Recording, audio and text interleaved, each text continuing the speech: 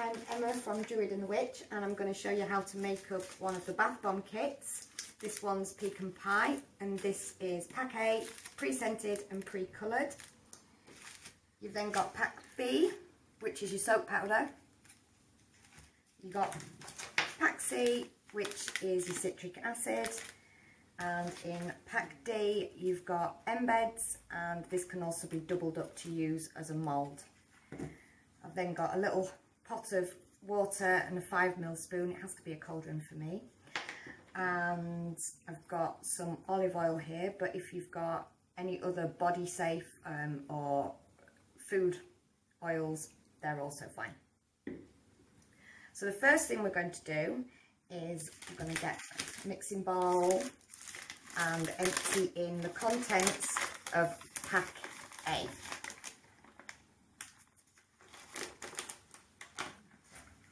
Fluff that up, make sure there's no hard lumps in it.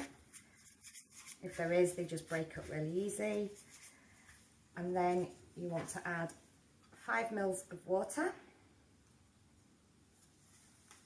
And give that a little mix in. Make sure it's evenly distributed through the mix.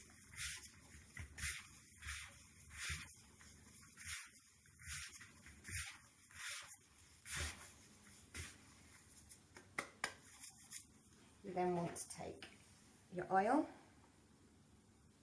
5 ml of oil, come on out,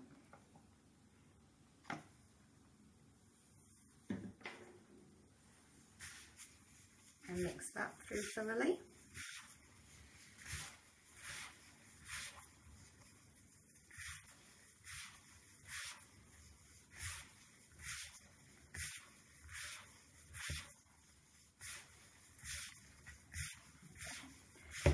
And what I'm going to do is I'm going to take one of the pots of embeds, and I'm just going to take the embeds out because I want to get the mould ready before I add the citric acid, because once you've added the citric acid, you've got to work relatively quickly.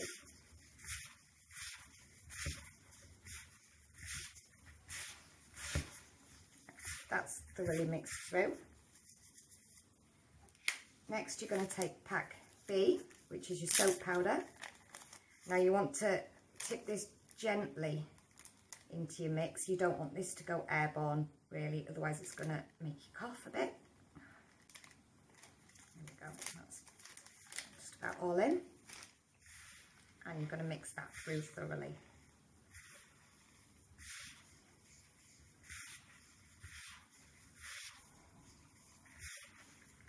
Now,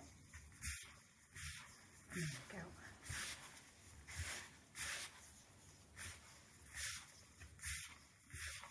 It smells gorgeous, does this one?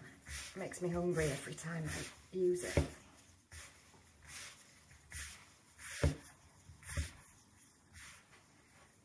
Right, you're now ready for your citric acid. So that's pack C. I just want to empty that into there. Oh, I forgot that it was sealed.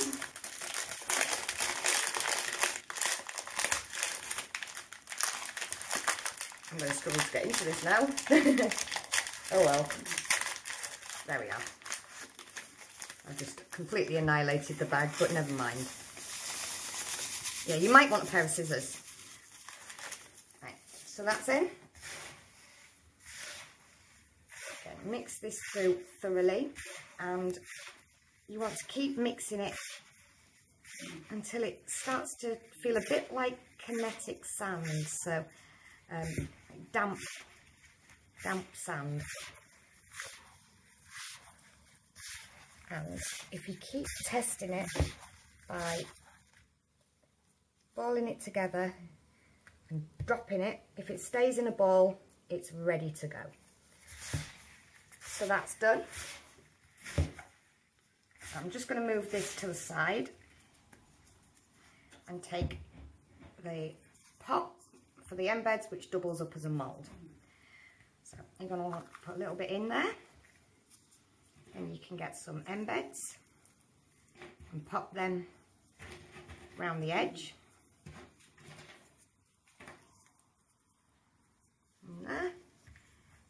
more.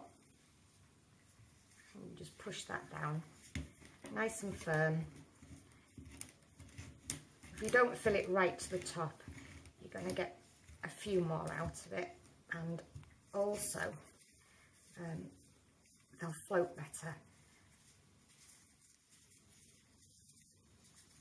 So there we go, that's that. And then you can tap that out like that, and you've got a bath bomb ready to go. If you've got any sandcastle type moulds, beach moulds, you can use those. And if you've got any sugar sprinkles for baking, you can also use those in your bottom of your moulds. I've only got some Christmas ones in the cupboard, but you can get all sorts from the supermarket if you've not already got them. So we'll do some with some sprinkles in the bottom. That goes in there. Some more embeds in round the side. Like that. A bit more in there. So you've probably got about 10 minutes to work with this mix before it goes off, which is quite a decent amount of time really. You can use cups and pretty much anything that you think you can bang out like that.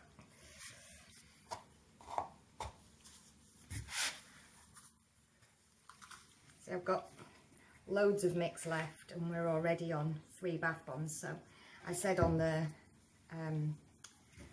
packet that it would make between 6 and 8 bath bombs depending on how full you do your pot, but it would probably make a few more than that actually.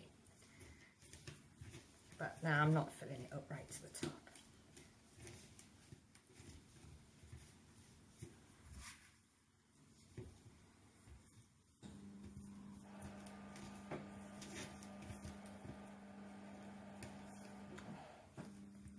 So there we have 3, and a little bit later when they're dry I'll pop one in the bath and do a little demonstration of them working.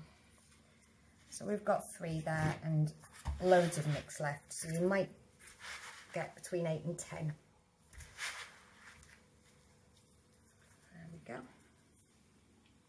So I hope you enjoy using it and I hope you have some success. If you do any cool sprinkles or designs, you can always share your makes to the page. It'd be nice to see what you've created.